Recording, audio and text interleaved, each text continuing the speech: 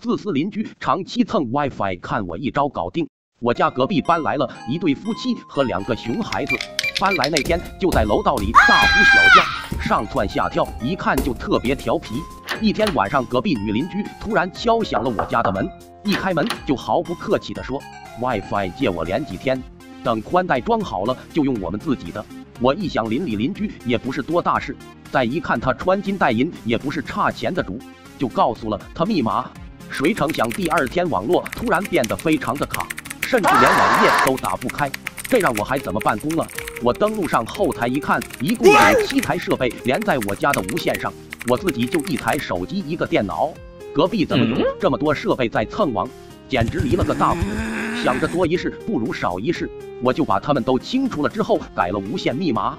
本来以为事情就这么结束了，谁知道女邻居不要脸到又来敲门，一开门就问我为什么要改无线密码。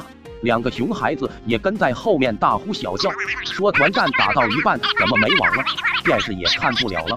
我说无线给你们用没事，可是你们一下子连接了5、6台设备，我这边卡的都没办法办公了。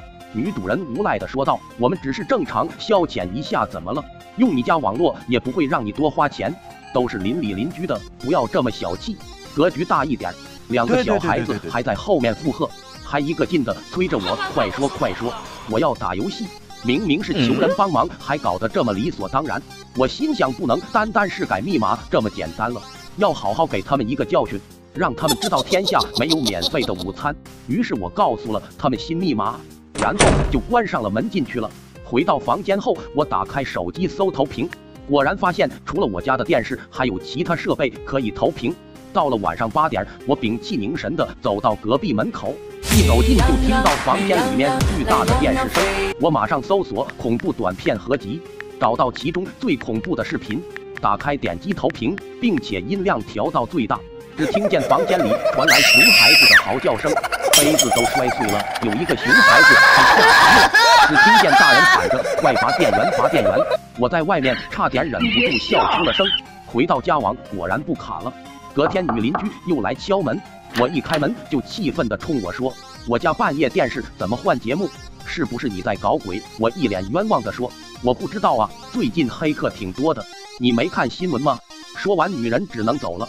当天晚上8点多，我一看投屏，他们居然还敢连，我又故技重施，这次给他们放的是《咒怨3》，这个我当时看都吓得不行。果然这天后，熊孩子吓得几天不敢下楼，也不敢连我家 WiFi 了。原来他们家自己拉了一根网线，之后有天下楼遇到女邻居，只听她小心地跟我说：“你家 WiFi 有黑客，小心点。”我假装害怕地说道：“啊！”说的我都不敢用了。那你能告诉我你家密码吗？我用你的。只见他磕磕巴巴地说：“啊，什么密码？我年纪大不懂这些。”说完头也不回地走了。